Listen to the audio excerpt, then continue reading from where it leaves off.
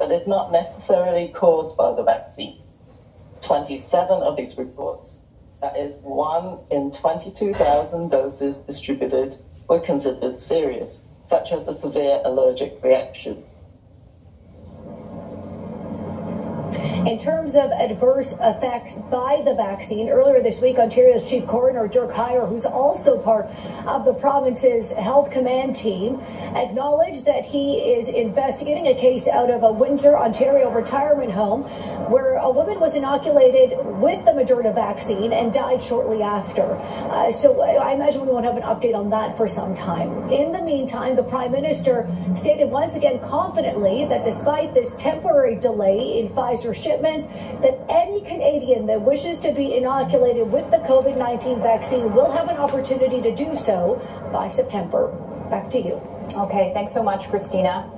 Well, UK Prime Minister Boris Johnson has announced new findings about the COVID-19 variant first discovered in the UK. We've been informed today that in addition to spreading more quickly, it also now appears that there is some evidence that the new variant, the variant that was first identified in London and the South East, may be associated with a higher degree of mortality.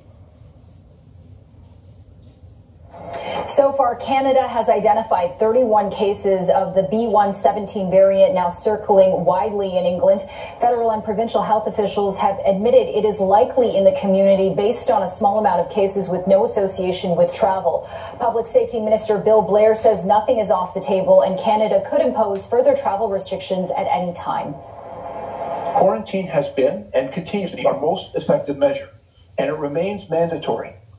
We have scaled up the presence of border services and public health officers at our border to ensure that people understand their quarantine obligations to verify their quarantine plans. And we are working with the provinces and territories to ensure that there is follow-up and enforcement of those quarantine requirements. The Ontario Health Coalition held a news conference today to highlight the crisis in the province's long-term care homes. At this point, there are 99 large outbreaks of the 250 long-term care outbreaks in Ontario. That means more than 10 residents and staff have been infected. Of those, 53 include more than 50 residents and staff. 100 of the outbreaks include 29 of the outbreaks include more than 100 residents and staff. 15 include more than 150 residents and staff. 7 include more than 200 residents and staff. I am not coming against the hardworking PSWs, nurses, and doctors in my mom's home. In my experience, these are very hardworking people doing an incredibly difficult job in an incredibly difficult situation. But there's just never enough of them, even in one of the better homes. The Ontario Health Coalition is calling on the province to immediately recruit and train staff and improve wages and working conditions. It's also demanding improved infection control practices for long-term care and enforcement of the protocols so operators are held accountable if they don't follow the rules. The NDP is calling on the province to provide more financial support for college and university students as the pandemic drags on. The New Democrats want the government to put student debt payments on pause until the COVID-19 crisis is over. The party says the pandemic is making PC cuts to OSAP supports worse and forcing many students to choose between paying off their debt and buying essentials like groceries. It's absolutely incumbent upon this government to to put this pause on OSAP payments, to cancel the interest for the duration of the pandemic. And then when we're through this pandemic, let's make Ontario's post-secondary education system affordable so students don't end up with a huge debt burden at the end of their graduation. And the NDP says the Ford government has cut OSAP support by $2.1 billion since 2018. Thousands of small business owners have taken up the government's offer of help as the province deals with the ongoing lockdown.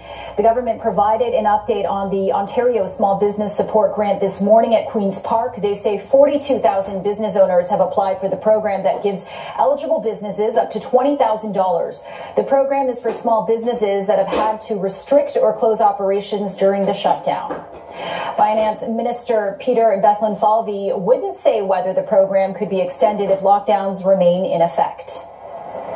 This is very encouraging. We've heard from a lot of small businesses. This is the difference between sinking and swimming, so that's good. I did speak with Dan Kelly before we launched the program to get input. They've helped put this out to their members. We'll continue to have dialogue because our job is not done. To your point, 42,000 is great, that Vic just mentioned, but we encourage people to continue to apply. City of Toronto traffic data shows more people are staying home just like they are being asked to do. The data collected in part by using watch your speed signs in school zones show that during the morning peak between 8 and 9, traffic volumes have dropped to 52% of normal levels. That compares to 80% in the early fall, but is not as low as 44% from last spring. Suggests we're not doing quite as well as we did in the spring, but that there's certainly been a big change since the fall. And we're going to be monitoring this every week. Same with the phone data. The phones, it measures how many phones move around or how many just stay at home. And it was 82% are staying home now, but that's compared to 87% in the spring. So that suggests that, again, in the spring, there were more people staying home. The city says pedestrian traffic downtown has also dropped from 30% of normal volume in the fall to 21% since the new lockdown orders were put in place. Homicide detectives are investigating the death of a woman near York University. Emergency crews were called to this building at 500 Murray Ross Parkway just after 9:30 last night for a medical call. They arrived to find a woman injured inside an apartment. She was pronounced dead on the scene. I come outside, I just see like six, seven cop cars. I see 2 firefighters, and it's just quiet. I don't know what's going on, and that's it. I stayed there maybe 2 hours. They did their business. I saw the detective come out. That's when I knew something happened. Because usually I always see police around this area, but the moment I saw the detective, I'm like, something happened. Because they don't call detectives for ongoing cases. It has to be something important, right? Police say the victim was not the one who called 911, but it's not clear who did. Anyone with information is asked to contact the police. An elite Taekwondo coach has pleaded guilty to 2 additional charges of sexual assault involving a second student. Shin Wook Lim was convicted last week of 10 charges related to incidents that took place between 2015 and 2017 involving an athlete he trained at a Toronto martial arts studio. Lim had faced a total of 5 new charges, but 3 were withdrawn after his guilty plea. Both complainants described the lingering harm caused by Lim's actions in victim impact statements delivered in court today. It is 2:12 and -2. You're watching Toronto's breaking news, CP24. When we come back, Prime Minister Trudeau speaks for the first time about the resignation of former Governor General Julie Payette. We'll hear from him when we return. He spoke with the Queen today to let her know who will be filling in as Governor General following the resignation of Julie Payette. The 57-year-old former astronaut stepped down ahead of the release of a report into allegations she oversaw a toxic work environment. Justin Trudeau says Chief Justice Richard Wagner will step in until he names a new Governor General. Trudeau says everyone deserves a safe and healthy workplace, including employees at Rideau Hall. Obviously, the work that has been done by people working at Rideau Hall over the past years has always been exceptional. They fulfill important duties for Canadians, and as we saw, were sometimes in very difficult situations. We want to thank them for their work and reassure them that we will continue to stand up for workplaces that are safe and secure everywhere in the government, but indeed across the country. NDP leader Jagmeet Singh says the federal government needs to set a better example for worker treatment. Clearly, in the vetting process, the Prime Minister failed to do what was necessary. There was concerns raised from the past that have come forward in some of the reports and some of the information that we've received publicly. Now it's available that this has been an ongoing problem. And so clearly Justin Trudeau was more interested in seeking a flashy headline about his appointment rather than doing the hard work of making sure this was the right person for the job and doing the appropriate vetting. So that does raise a concern about vetting. Political strategist Peter Donalo, who is also the communications director for former Prime Minister Jean Chrétien, says it would have been obvious to the Trudeau government that there was a problem long before they saw that report. Your smoke detector goes off at home. You don't wait till your house is engulfed in flames before you actually do something about it. You do something based on the early warnings, and they should have done that here. And then, this has just been a growing melodrama over the 3 years, and it's shocking that they let it kind of drag on like this. And Intergovernmental Affairs Minister Dominic LeBlanc says the debacle shows there's a need to strengthen the process for vetting visceral appointments, rather.